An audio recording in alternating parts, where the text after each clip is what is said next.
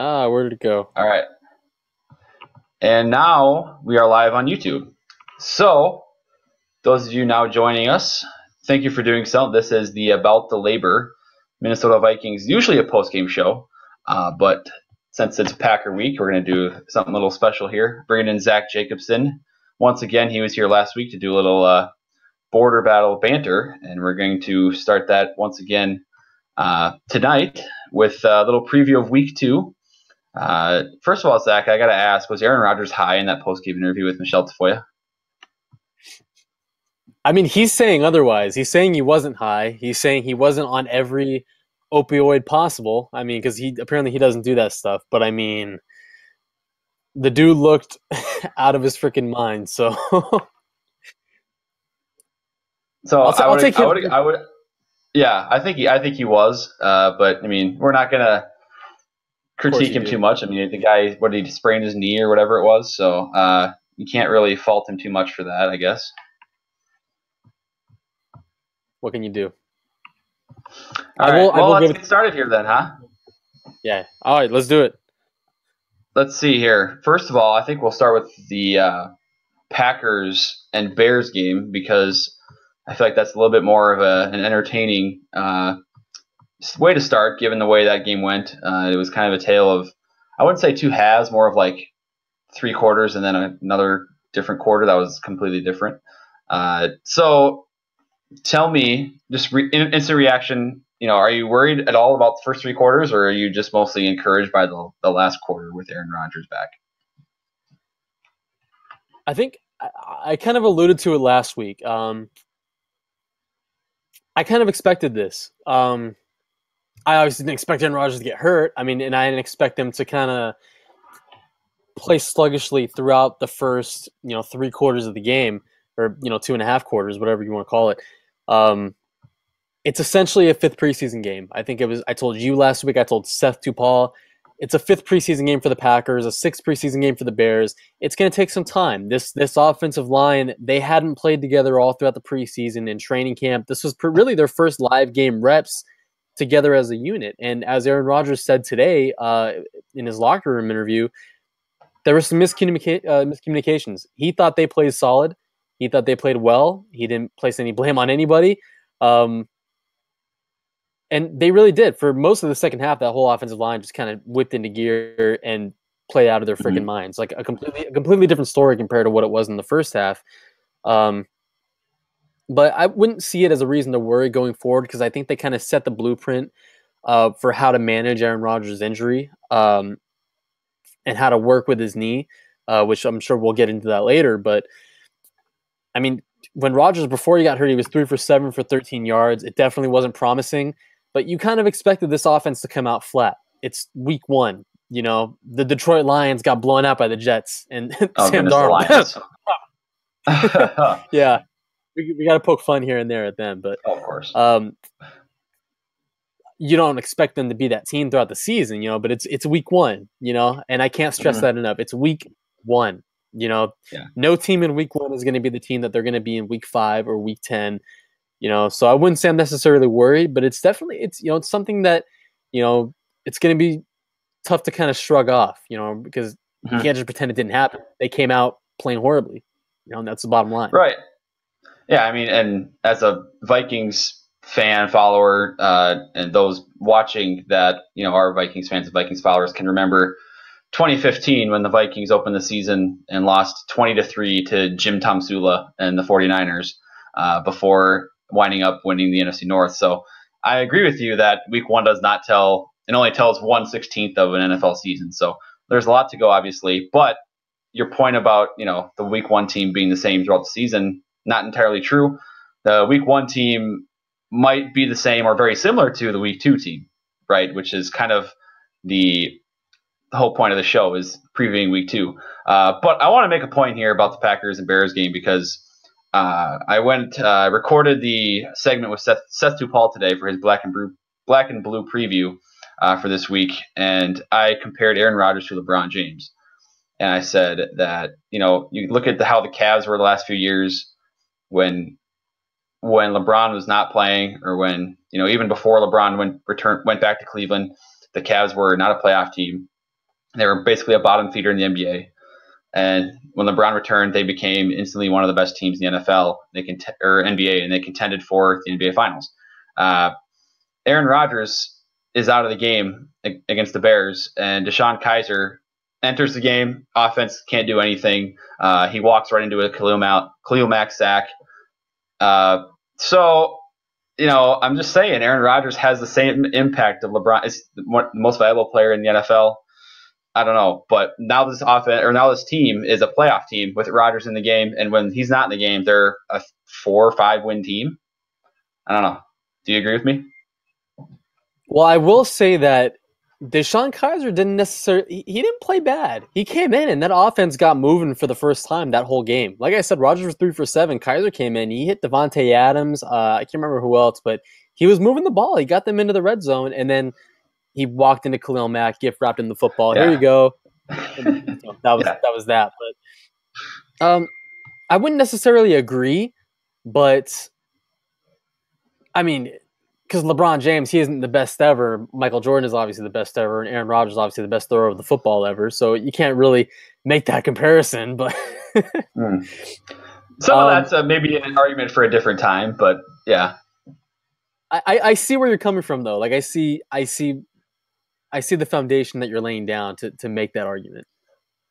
Yeah, I mean, and I know Vikings fans watching are not going to like me tossing around LeBron James' name with Aaron Rodgers' name, but I feel like he's that good.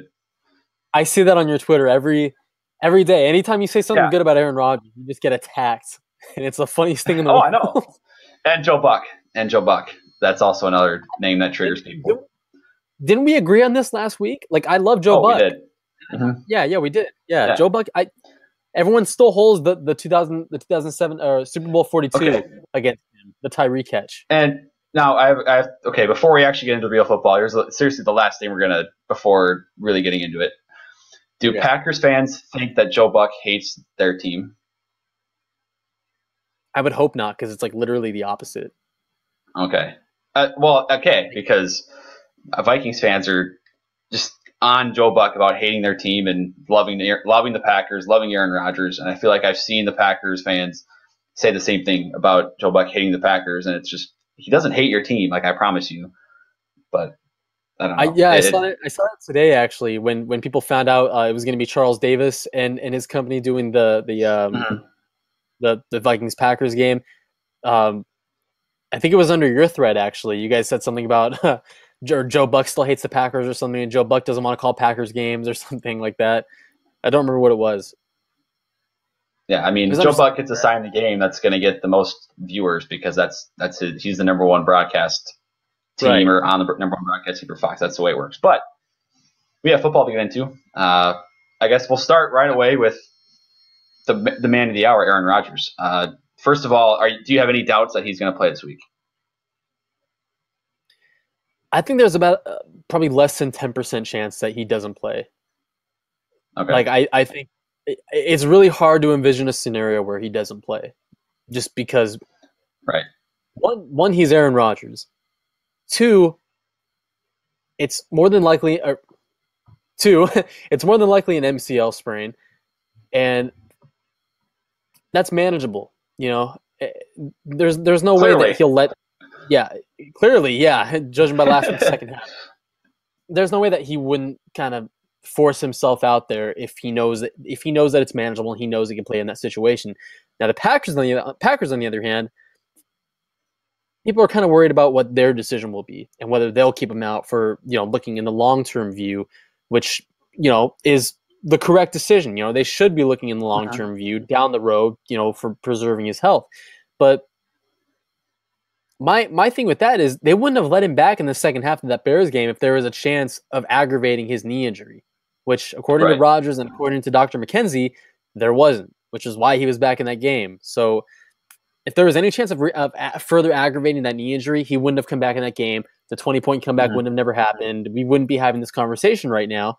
Well, we probably still would have, but whatever.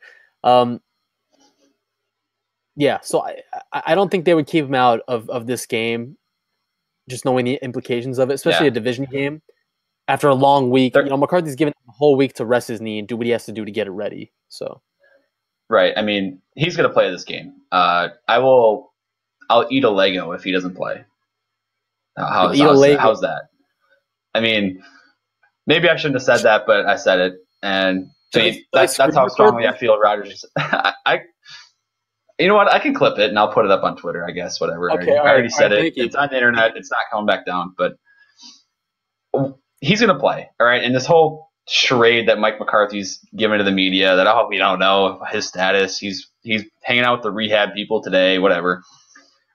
It's they just came off a division game, and now both teams are 1-0. This is like looking back. In what 3-4 months. This game, week 2, is going to prove to be one of the most important games of the season for both teams. I can't imagine if Rodgers is 80% or whatever he is. I don't know what his percent as far as all health, but and if there's supposedly not a risk for re-injury, I don't know why you wouldn't play him. That'd be very stupid of Mike McCarthy, and well, I guess it wouldn't be totally his call, but he's going to play, and so obviously the Vikings have to game plan for Aaron Rodgers. And again, if they don't game plan for Aaron Rodgers, or if they spend time game planning for Deshaun Kaiser, I hope they don't, because I have zero worries about Deshaun Kaiser taking over and leading the Packers to like 30 points on the Vikings. So, but like transitioning here now that Rodgers, at least I know he's going to play on Sunday. Do you see him his mobility being a problem against this Vikings pass rush, or how do you see that? Because I don't want to compare him to Sam Bradford now, but Aaron Rodgers without the ability to escape the pocket is a different Aaron Rodgers than we're used to. Well, I will say that of all games for him to have this knee injury, for his mobility to be limited, this is probably the worst possible one, just because of how good the Vikings pass rush is, how good their front seven is, how good their defense is as a cohesive unit is. The thing is, the Packers, they have a plan for that, obviously. They're not naive. They're not stupid. They know how good their opponent is going to be this week and what they're going to do to get to Aaron Rodgers. And this is the same team that broke his collarbone last year. This is the same team that is probably going to be looking forward to potentially ending his season again. And his knee is already weakened. So that's just making their job a whole lot easier. So you're calling the Vikings dirty players? Is that what you're doing? Of course not. I would never do such a thing like that. I would never even imply that. I was going to bring up what Clay Matthews did to Mitch Trubisky the other night, but I won't do that. So that was just stupid. That was just downright stupid. Okay. Well, yeah, don't even get me started. The Packers have a plan they're going to formulate around, accommodate his what they have to do around his knee. What they did against the Bears, and it's similar to what they did with his calf injury in 2014. They incorporated the offense into running purely pistol formations, shotgun formations, anything that prevents him from taking the snap under center and having to backpedal on that calf, or in this situation, his knee, put more pressure on the injury, as opposed to just taking the snap out of shotgun or in the pistol, handing it off, faking it, or just simply dropping back in that position, whatever you have to do. That's going to be a huge emphasis that they're going to build the offense around probably for the next 2 to 3 weeks, because the injury is probably going to take 2 to 4 weeks, presumably, at least according to David Shaw, Pro Football Doc. Sure. Yeah. He's the man. But that's the plan there as far as that goes. And they also kind of started getting like a timing offense against the Bears in the second half. I noticed that. Yeah, it was like a quick 2-step drop, hit his guy. It kind of looked like the Patriots offense for a minute. They were scheming that classic McCarthy thing. Now, this is the one positive I'll say about McCarthy and the offense that he's run for. I don't know. I guess he's been the coach for literally the one thing. This is all I have. Okay. When time is of the essence, or you really got to get the ball out quick, he's got that trips formation to the right or left, where the slot guy runs kind of a flat, and then the other two receivers just straight block. They don't even look for a route; they just block, and that way the slot receiver can catch it, and get up the sideline for about 8 to 10 yards. I noticed that back in, I think, 2012 in that season finale. When there was such a shootout and somehow Christian Ponder beat Aaron Rodgers. I remember the Packers ran that several times and picked up chunk yardage on that, and they still do it. And that's the one like positive, like I'll give you that to Mike McCarthy that I have. Otherwise, I still think he should be a head coach. But anyway, yeah, that's something I would have expect to see because they're going to try and get the ball out of Rodgers' hands really quick. When you have Harrison Griffin, Linval Joseph, Sheldon Richardson, Danielle Hunter, all four of them trying to sack Aaron Rodgers. That trips formation, that whole route concept, that's tricky too because those guys have to get their blocks out on time, like after the ball gets to the intended receiver. They're gonna get flagged. Yeah, so that's tricky. That's got to be executed perfectly. I'm glad you brought that up. Yeah, I mean I've noticed that because it's so annoying. Like I think and I don't love Troy Aikman as a color guy, but I think he pointed it out in that one game, and since then I've remembered that being a thing, and there's not really a way to defend it. And there's so many times I remember watching the Packers where, for example, they're at the 50-yard line with 10 seconds left in the half, and there's a quick little out to Randall Cobb, 10 yards. Mason Crosby makes something from long range right before the half, something like that. Moving, kind of transitioning to the running game. Jamal Williams, Ty Montgomery, no Aaron Jones until week 3, right? So you have those two guys against this Vikings defense. What do you predict out of the running game for the Packers? Well, Drew,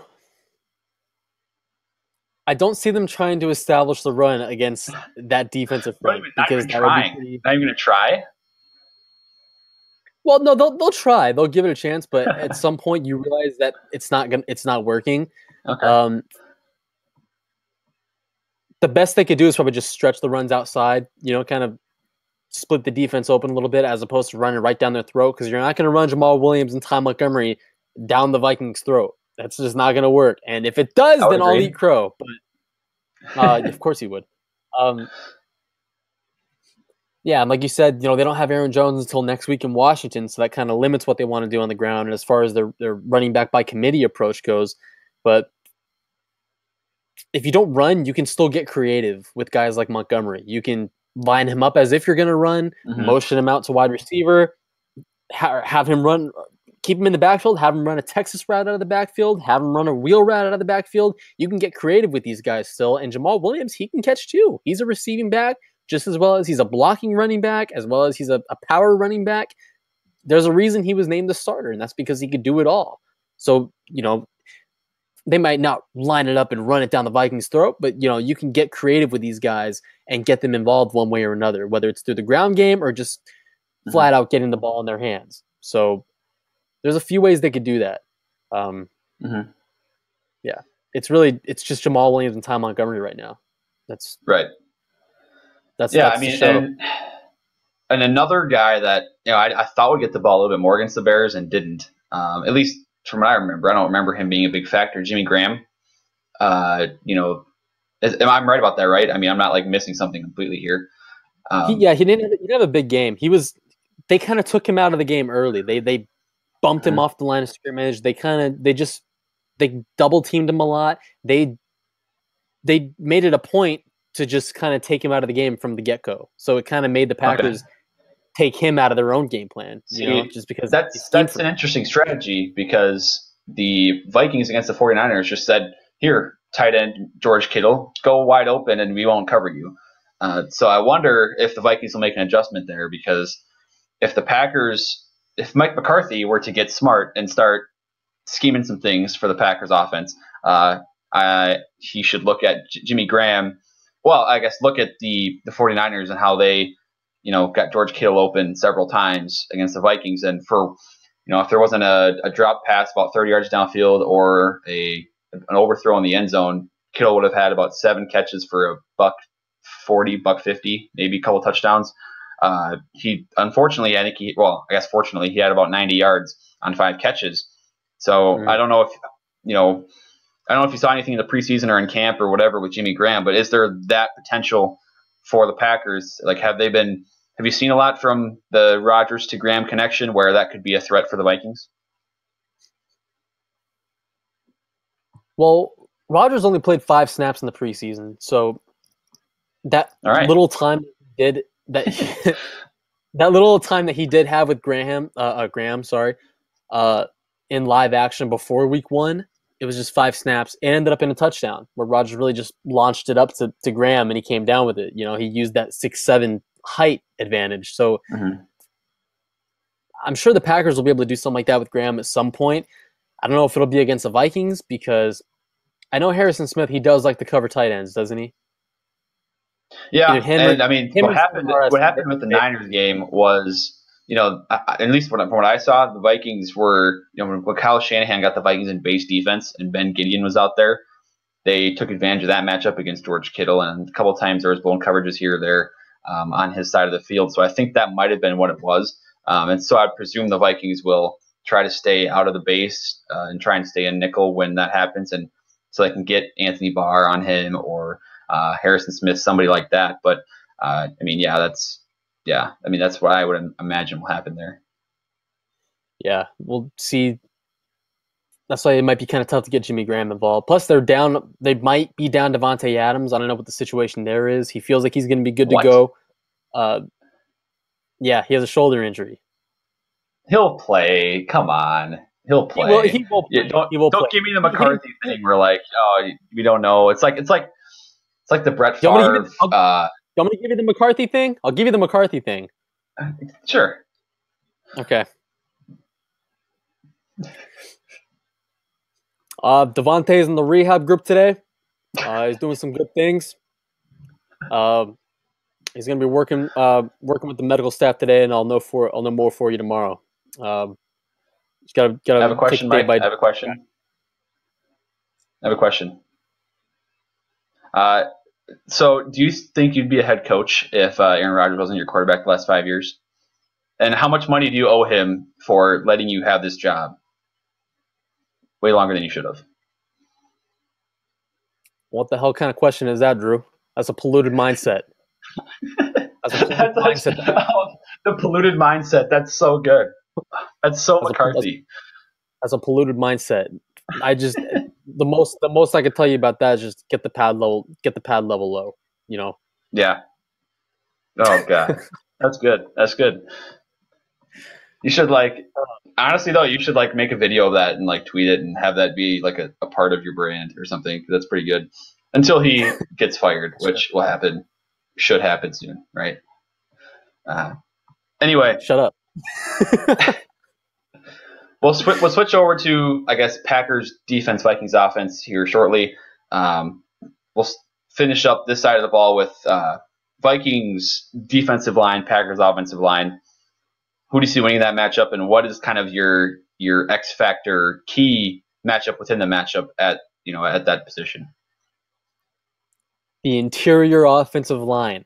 They need to play so much better than they did against the Bears in the first half specifically. Regardless of what Aaron Rodgers says, I know he's going to toot their horn and be like, oh, those guys played great. There's just some miscommunications, bro. They're going to be good. Everything's going to be fine. You got to give him the country accent he had when he was high after the game too, right? My knee!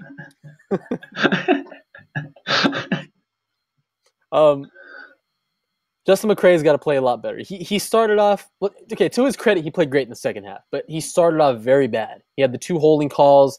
He was kind of just getting dominated. He's getting pushed back. I can't remember who it was lined up across from him, but he was getting pushed back. Lane Taylor wasn't his natural self. He seemed kind of out of sorts a little bit. It was just that whole interior that just wasn't up to par. And that was kind of why Rodgers continuously got pressured at the beginning of the game. So I think if they can get off to a good start, as opposed to how they were against the Bears and waiting until the second half to kind of click into second gear, then they have a good chance of keeping Rodgers safe and a good chance of winning that matchup against the Vikings pass rush. Pass rush, not pass rush. Pass rush. Well, see, I'm super excited for the Bakhtiari-Griffin matchup over there because I think in the past, Bakhtiari has won that pretty easily, right? I mean, he's kind of stonewalled Griffin over there. Yeah, he usually wins. he wins pretty much all of his matchups. So yeah, That's true. Yeah, I mean, I guess I should have thought about that one before. I kind of led myself into that one, but Balaga and Daniil Hunt on the other side, I feel like that is one where that'll also be. I mean, both of those matchups are fun to watch on the outside. But I really like Hunter in that matchup because I mean, I think he had a couple sacks against the Niners and a bunch, I think 4 or 5 more pressures. He's a beast, and he didn't get the sack numbers last year, but even with Sheldon Richardson added, that's even more reason for offenses to kind of leave Hunter on an island over there. And I would imagine that happens quite a bit at Lambeau this weekend. So that's one that I'm going to be watching, and I think the Packers should be worried about. But like you said, the interior, I mean, Richardson and Joseph is a lot to handle there. So if the Packers' interior O-line can hold up and if Rodgers can get adequate time in the pocket, I don't know how well he can move out of the pocket, which will also be something key that the Vikings kind of have to play this matchup differently usually with Rodgers because he gets out of the pocket and so much more effective out there. But if he's staying in the pocket, again, it's going to be very important, like you said, for those interior offensive line for the Packers to hold up. But on the other side of the ball, I don't know how much you saw the Vikings game and Kirk Cousins, but at least what I saw was the offense was very good at times, and then it got really sluggish, especially in the second half as they were trying to play with the lead. So, I mean, like Kirk Cousins, we saw like 4 or 5 just beautiful dimes, like those types of throws that only like a handful of quarterbacks can make. Both touchdown throws, a couple of third down tight window throws to Adam Thielen. But then you saw some kind of mistakes where he almost had a throw taken back for a pick six that would have. I mean, I think it was a third down, but that would have really narrowed the gap and made that game interesting. You had Kirk Cousins running for first downs and lowering his neck and almost killing himself. Not smart after you're getting an $84 million contract. But we got from Kirk Cousins what we expected: flashy plays, the big home run plays here and there, but also a little bit, there were some mistakes there. How do you see this Packers defense, this Packers pass rush in particular, beating going up? I'm going to say beating the Vikings offensive line, which wasn't spectacular in week 1. And do you see, the possibility for a turnover created here and there on Cousins because of that pass rush? Well,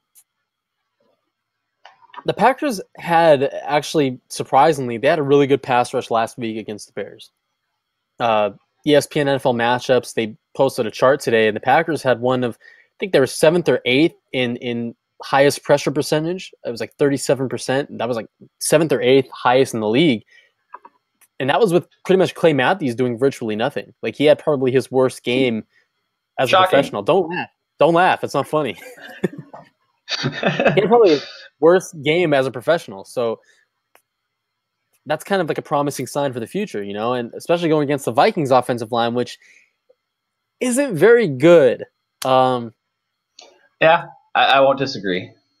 Yeah, so that matchup really favors the Packers as far as that goes. And Mike Pettin last week, he actually rolled a lot of looks out with like an influx of defensive backs. Like, there were 6 on the field at one point. I think he's really relying on that interior pressure and his defensive line to kind of create that pressure, and of course the guys on the edge as well. But there's a lot of guys in the Packers defense right now who are put in better positions to succeed now. Like HaHa Clinton-Dix, for example, he probably played his best game in maybe like a year and a half. He could be in store for a resurgence simply because there's a new coordinator in town and he's put in better positions to succeed. And that was one of the biggest things with bringing Pettin on board. He knows how to put these players in the best possible spots where they know what their job is. It's not too, over their head. It's simple stuff. Keep it likable and learnable. That's his kill philosophy. Yeah, they rolled out a lot. I just realized that that's okay. Took me a while to figure that out. What is it? Keep it likable and learnable. Okay, kill. That's okay, good. Stone Cold Steve Austin. Better than Dom Capers? Who? Yeah, that's something like. It's kind of a story under the radar is that new offensive coordinator for the Vikings, new defensive coordinator for the Packers. You might see some things a little bit. A lot of the personnel is still the same. Obviously, new quarterback for the Vikings, but you might see some different things as far as the Vikings offense against the Packers defense. But I will say that a lot of what DeFilippo is doing for the Vikings offense so far has been pretty similar to what Pat Shurmur did in the past. And guys are lining up relatively in the same spot. I mean, Diggs was sort of the outside receiver against the Niners, and Thielen was in the slot and key on a lot of those third downs. But the DeFilippo and the Philadelphia kind of usage of tight ends, we did see a little bit. David Morgan, the Vikings backup tight end, or tight end number 2, played, I think, 39, 40 snaps, something like that. And then Tyler Conklin also got in there for a catch, the fifth round rookie. So you'll see a lot of tight ends mix and match here and there from the Vikings offense. But I want to ask you a little bit now, because this is going to be exciting for me. I get to hear your take on the Packers secondary versus the Vikings receiving core of Diggs and Thielen, particularly Diggs and Thielen, but also Daquan Treadwell, and then Kyle Rudolph, and I guess Dalvin Cook out of the backfield. Packers secondary is young, talented, but it's very young, and I would imagine in 3 years it'll be pretty darn good. Right now, it's better than last year, I guess. Fingers crossed. Funny that you mentioned the 2 tight ends that the Vikings are probably going to roll with. Last week, Josh Jackson was really the primary guy that Mike Pettin used. Eventually, on Trey Burton, right? On Trey Burton. Yeah, on Trey Burton. And in the second half, Burton was targeted 4 times, and Jackson didn't allow a single catch. So that could be kind of Josh Jackson's role moving forward, and that could be what he does with Kyle Rudolph. That could be the guy that, if Rudolph lines up in the slot or whether he's lined up at the end of the line, that could be Jackson's duty whenever he's not playing on the outside. He could also play in the slot. So the Packers have a guy in Josh Jackson who can play in multiple positions in that defense. But I'm not worried about Daquan Treadwell. We can just forget about him. I don't blame you. Yeah. It's really just going to be the Adam Thielen and Stephon Diggs show. I mean, Diggs, he had a good game. He had, 3 catches? And that was with Richard Sherman covering him most of the game, wasn't it? He shook Sherman on one of those on a comeback route. Sherman ended up 10 yards downfield on that. Yeah, I saw that. I mean, the guy's got a recovering Achilles. Give him a break. But still, I mean, and Sherman did get the best of Diggs a couple times too. So I'm not gonna act like Diggs just dominated Richard Sherman, But it was a fun matchup to watch for sure. But we didn't, that's the thing with Thielen in the slot though, is that he's either going to get these 5'10" corners against him who he's 6'3", probably 215, 220. Or you're going to get, a slower, probably maybe a bigger safety, but a little bit slower, and he's going to be able to shake either one of those out of especially in press coverage out of there. So how would you, I guess I didn't pay enough attention to this, but how are the Packers dealing with, guys in the slot? Like who would you see matching up against Thielen? I think it should be Jaire Alexander. Earlier in the game last week, he wasn't in the slot very much. He was kind of motioned in there throughout the course of the game. And I think he was beat deep by Allen Robinson. I'm not completely sure, but Alexander he had his struggling moments, and McCarthy alluded to that. He loved the abilities of both Jackson and Alexander and how their attitudes translate to the field. But he also said they made a few mistakes. And for example, one of them was both of them came blitzing at Mitchell Trubisky, both Alexander and Jackson. And Jackson happened to get there first. He got home first, and he whiffed on the sack. And when he whiffed on the sack, he tripped Alexander, and they both collided. And Trubisky was able to roll out of the pocket. It was like a grand dumpster. Like the Minneapolis Miracle when Marcus Williams whiffed and then also hit Ken Crawley, I believe, right, also at like 2 yards away. So neither one of them could get up and make the tackle. Yeah, it was pretty much like that. Yeah, it's great. Yeah, you need to attach like theme music behind it sometimes. Oh yeah. Yeah, they definitely made a few mistakes, but I think if not Alexander in the slot against whoever the Vikings line up there, then you could probably see Tramon Williams. I'm not sure what his passer rating was in the slot last year with the Cardinals, but it was pretty low. His passer rating in general when targeted was 54 point something. His passer rating in man coverage was 1.0. So I'd imagine his rating in the slot was right around that ballpark as well. Pretty damn impressive. Mm-hmm. And 35 years old, he was out there running Sunday night like he was 25. Like he was a decade younger. So Mm-hmm. if they happen to put him in the slot, he could definitely hang tough there. They have a couple options that they can use in there. All right, yeah, that's always something that I advocate before last season, before this move kind of happened. I always advocated for Thielen in the slot because he's quick enough to play that role as if he is like a 5'10", like a Jamison Crowder type, for example. I guess that's the first name that comes to mind, but you might think of Randall Cobb, and but he's also 6'3", big and strong. So that always made sense to me, and Diggs just seemed like a little bit more of a natural fit outside. Obviously, you saw the success both of them had last year, and it seems to be working so far this year. So I always, it's always interesting to me how teams try to attack Thielen there because, it doesn't seem like a lot of teams have a real matchup for him. But I also wanted to ask you a little bit about how the Packers would cover Dalvin Cook out of the backfield, or how that would be handled. A couple times there were things designed for him where he was in the slot and running a little slant route, or a little bit of I guess either a Texas or an angle route out of the backfield. So who would you expect to be the kind of the primary guy that would take the responsibility of Dalvin Cook out of the backfield? Because he did have 6 receptions last week. That's going to fall on whether or not Oren Burks plays, the Packers' third-round pick. He's still dealing with a shoulder injury that he dislocated during pregame warmups in Oakland in the third preseason game. So he was limited in practice today, so that's kind of like a promising sign that he could be good to go. There was no doubt that he'd missed the first game of the season, but there was speculation that he'd be able to be back after that game. So he could make his rookie debut this Sunday against the Vikings. And if he does, that would be the primary guy that I see covering Dalvin Cook, because that's what the Packers drafted him for. They drafted him to be that athletic guy to not only cover over the middle, but can also take routes out of the backfield and keep up with running backs like Dalvin Cook. He's an ex-safety. He's athletic, just like most of the Packers draft class back in April. So that would definitely be his forte, and that would be his man. If he can't go, then I would assume, hell, you don't know. I don't know if the Packers, right? Yeah, I don't think it's tough because I don't think the Packers have a guy that really specializes in inside linebacker that specializes in that. I mean, they had Reggie Gilbert. There's just so many weapons on this Vikings offense, right? It's just, what do you do? Yeah. I mean, it's too good. Yeah, I guess that's it. They had Reggie Gilbert actually cover Tariq Cohen. I think it was a wheel route out of the backfield into the end zone, and the NBC camera angles actually shone a little bit of light on that. It was like towards the end of the game.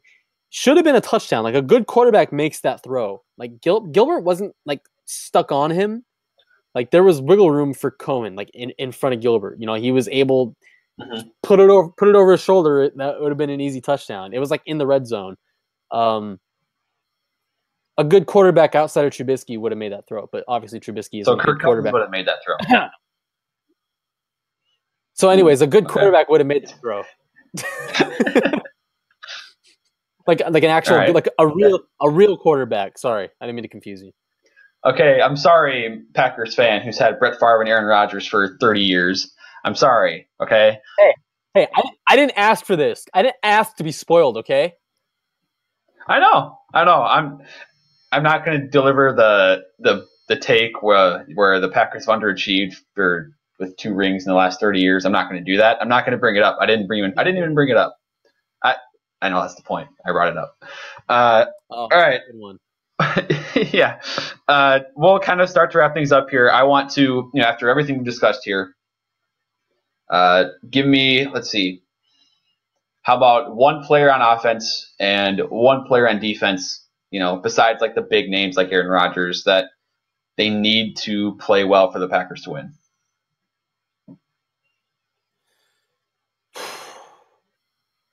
One player on offense that needs to play well for the Packers to win. Geronimo Allison. Okay. Now he's on the outside most of the time, right? Yes. He's Okay. strictly to the perimeter. I don't think I've ever seen him line up in the slot, actually. Or I could be totally wrong. Just because we don't know what we're going to get from Devontae Adams, still with his lingering shoulder. It's like he pulled up at one point with it looked like his hamstring early in the game. Then there was another point, I think he was grabbing for his back, and then apparently he hurt his shoulder on the 51-yard catch and run in the third quarter. Did he miss a series at all?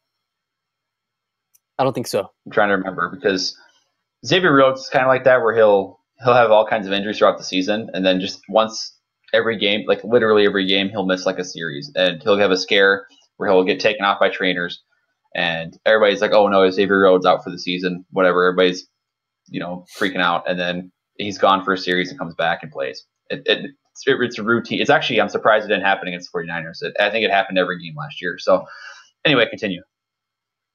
That was literally Demarius Randall last year. It was like every game he would get like taken to the locker room. Maybe it's just cornerbacks. I don't know.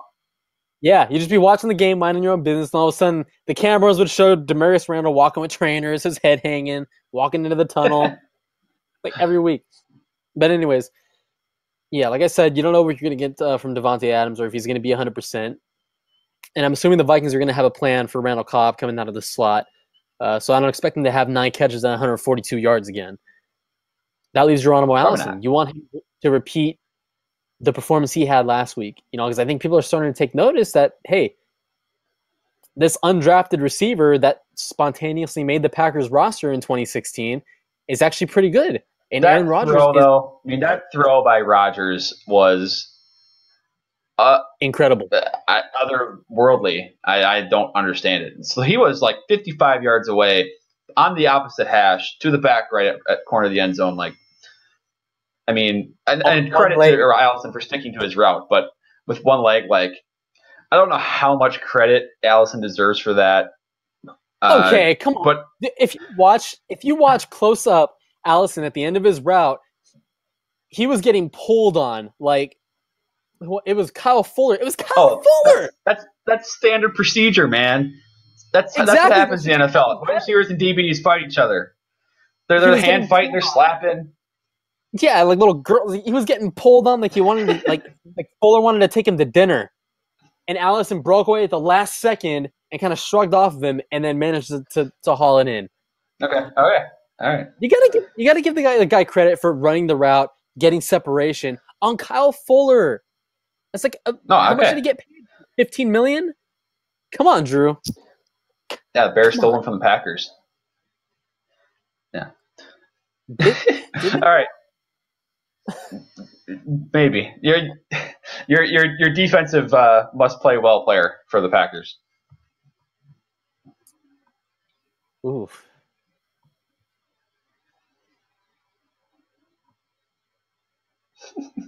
Put me on the spot. Everybody, the entire defense. Can I say everybody? Yeah. Can I say the whole the whole defense? If you want to admit that the Vikings offense is electric and high octane and cannot be stopped, because that's what you would be doing. Right. So, anyways, if you're saying that every player needs to play well, which I mean in theory is true, but obviously there's always an emphasis on one guy that needs to show up. But if that emphasis is on the entire defense, then that really says a lot of good things about the Vikings offense. Ha Clinton Dix. Okay. We know the interior D-line is going to play well. We know what little of the linebacker. Oh, actually, Clay Matthews too. He needs to play well too. He's got to bounce back. That's a good pick as well. I could go with Clay Matthews. Okay, you know what? If it's Clay Matthews that needs to play well, I'm okay with that. I am okay with that because I don't think he will. Whatever option I pick, it's not the right answer. So. No, Look, Clay Matthews has to have a good game. Okay, he has to bounce back from last week. He has to show that was just a fluke. Because the last few years, I get it. He's been taking flack from fans left and right. He's not worth this contract. He's not the same explosive Clay Matthews that he used to be. Blah, blah, blah. He needs to cut his hair. He looks like a girl. All that. Oh, that's true. Yeah. Shut up. You're not supposed to agree. He's been getting all that the last few years, but he's played well. He just hasn't put up double-digit sacks, obviously, but he's played well. You know. Last week, I hope it was just in once in a blue moon kind of thing. You know, he was just wasn't on a game. Wasn't on his game. First game of the season. You know, it's coming back. You know, just getting his sea legs under him. Hopefully this week he can bounce back, especially against a bad offensive line like the Vikings. But Clinton Dix too. I'm gonna go with two guys just because this defense has been notoriously bad. Yeah, they've been notoriously bad over the years, so I'm allowed to pick two guys. Okay, give me some slack. See, here. Look at you admitting that. I like that. You're growing right in front of my eyes. Admitting something like that. Yes. Okay. So on offense, Geronimo Allison. On defense, Clay Matthews and Clinton Dix. I like it. Oh yeah, double. Oh, yeah. And Clay Matthews again.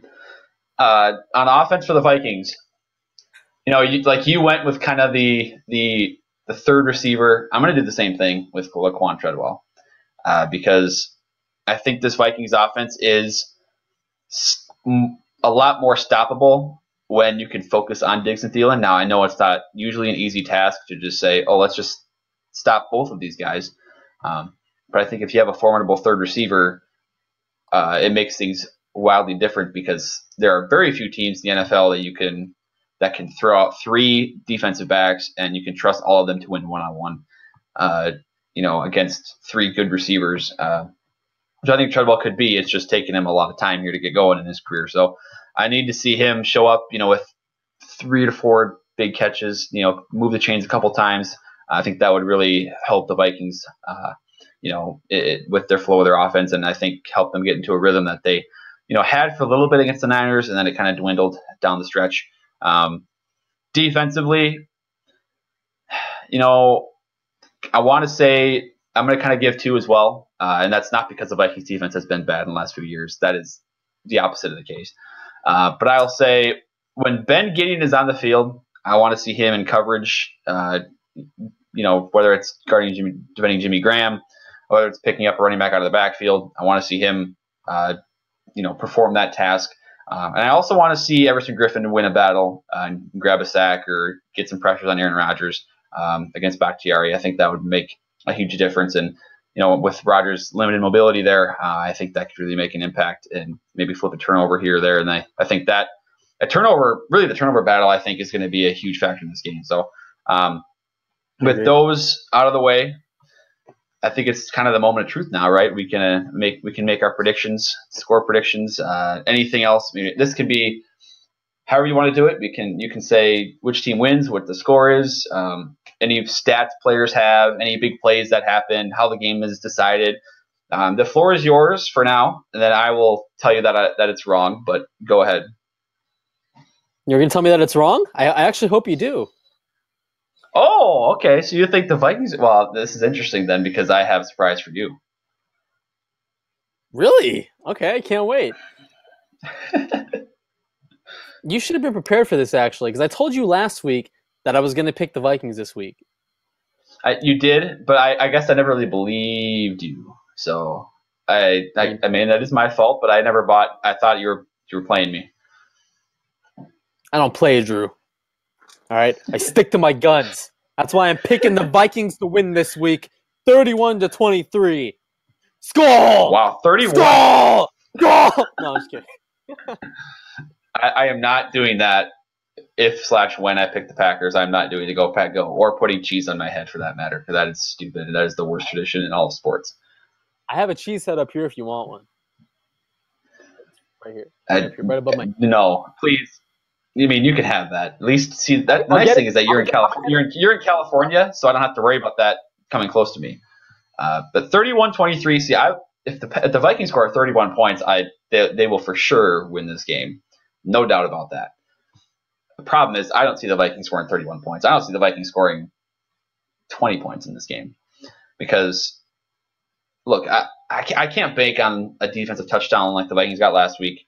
Mike Hughes pick six. I'm not going to bank on that. The Vikings only scored 17 points really from their offense last week against a Niners defense that's middle of the road, if not a little bit below average. This is a different game. It's a divisional game at a hostile environment to play at against a defense that the secondary is young and probably not great, but I think they have some talent up front that could rattle Kirk Cousins, rattle his offensive line. So I see the Vikings struggling to reach 20 points. And, I always talk so much about reaching 20 points because the Vikings are, I think, now 33-4 when they reach it's either 20 or more than 20 under Mike Zimmer. And I think the Packers reached that mark and I'm literally only saying this because Aaron Rodgers is that good. That's the only reason I think the Packers get to that many points. So I have the Packers winning 20-17. I don't like my pick, but I think the script will be flipped quite a bit when the Packers go to US Bank Stadium week 13, but obviously that's way in the future. I think I don't have enough confidence in this offense yet to give them more than 20 points at Lambeau Field. See, we're on the opposite side of the spectrum here. I had them losing this week and then winning that US Bank Stadium meeting. Yeah, that's what was going to lift them in the division and giving them that same 11-5 record, but kind of give them the the edge. As far that's as interesting. So division goes. So you just have road teams winning, huh? Oh, that's interesting. Pretty much. I would be surprised if I'm trying to look at the Vikings home schedule and I don't see many losses, man. I don't. I'll tell you what, man. I don't see a lot of losses on that schedule. I'll tell you what. This guy's a film rat. Total film junkie. Spider 2Y banana, man. Oh my God, John Gruden. Well, I'm glad you don't see that many home losses because I do. I see the Packers winning US Bank Stadium. Mark my damn words right now on this recording that they will win at US Bank Stadium. This is all going to be on YouTube. We have a lot to clip from this, by the way. You have me potentially, but not really, eating a Lego. Eating a Lego. Yes. Yeah. Yes, we have. Of course, your Mike McCarthy impression, which is phenomenal. We have a lot. I mean, we have me picking the Packers to win against the Vikings this week, and vice versa for you. So one of us is going to be wrong. Me going I can't believe. Yeah, we have you doing the skull chant. I can't believe that you picked the Vikings to score 31 points. I would never. I just feel like if they get off to as bad of a start defensively as they did last week, I mean, like the whole new coach against new coach thing or coordinator, I think that's huge because we saw it Sunday night with Matt Nagy going into Lambeau. The Packers didn't know what to expect from him. Trubisky came out and he was looking like prime Joe Montana. He was dotting up the defense like nonstop. Like it was horrible. I saw. Right. He started off hot for sure. And then I saw a stat on Twitter where he average like 2 yards per attempt or something in the second half. Like it was like he started, whatever, and then it was like his last 26 pass attempts went for like 67 yards or something ridiculous like that. It was something like that. And 12 of his 23 completions were at or behind the line of scrimmage. That's the Sam Bradford offense of 2016. Yep. Completion percentage, NFL record. Yeah, that's why his completion percentage was so high. Yeah. Yeah, well, Zach, I guess that wraps it up. So we have Zach predicting the Vikings to win at Lambeau this weekend, 31-23. I am saying that the Packers are going to go in, they're going to defend their home turf 20-17, pretty much because of Aaron Rodgers, but also because the Vikings offense is just a bit behind schedule. I think your X factors for the Packers were Geronimo Allison, Clay Matthews, Clinton Dix, and then I had for the Vikings Everson Griffin and Ben Gideon, and then Laquan Treadwell as well. I appreciate you joining me, Zach. We'll do this. We might do this after the game, depending on how entertaining it gets. We'll see. Otherwise, we'll for sure do it before the Week 13 game to do another preview like this. But for everybody watching, thank you. This will go up on the Vikings Territory YouTube page. And then obviously you're going to subscribe there, I assume. And we also do a live show after every game with a couple guys at VikingsTerritory.com. So be sure to tune in for that. Zach, once again, thank you. And I hope you're right this Sunday. I do not. Thanks for having me on. Appreciate it.